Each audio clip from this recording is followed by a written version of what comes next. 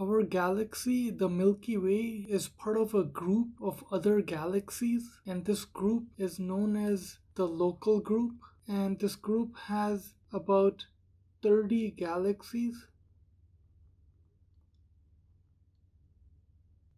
And these galaxies are bound together by gravity, and all the smaller galaxies are orbiting the big ones. So for example, if we take these two smaller galaxies, they're orbiting our galaxy, the Milky Way.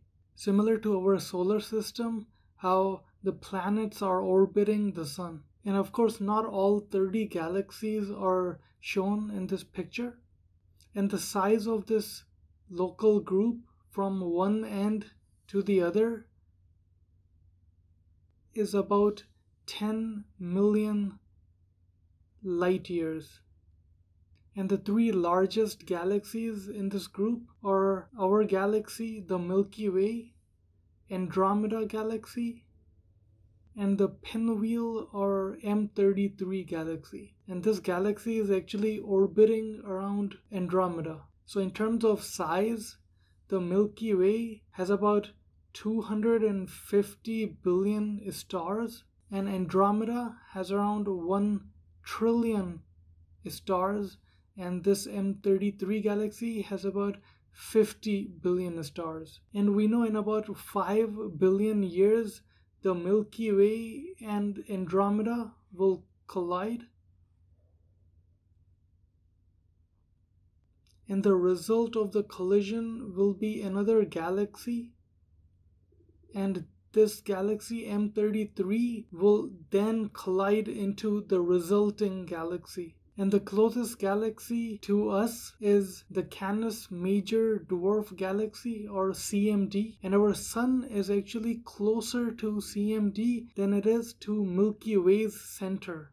So if we look at our galaxy, our Sun is around here, and this CMD galaxy is orbiting here.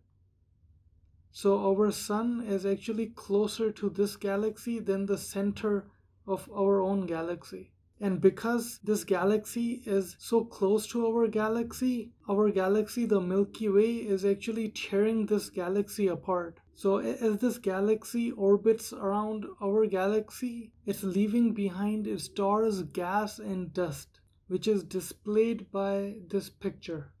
So as this galaxy orbits around our galaxy, the Milky Way, it's leaving behind stars as displayed by the red color here. So as this galaxy keeps orbiting, it will keep losing its mass and stars, and eventually it will become part of the Milky Way. And this isn't the first time our galaxy has done this. In the past, it has eaten up a lot of other smaller galaxies. Thank you for watching. I'm going to step off the limb now.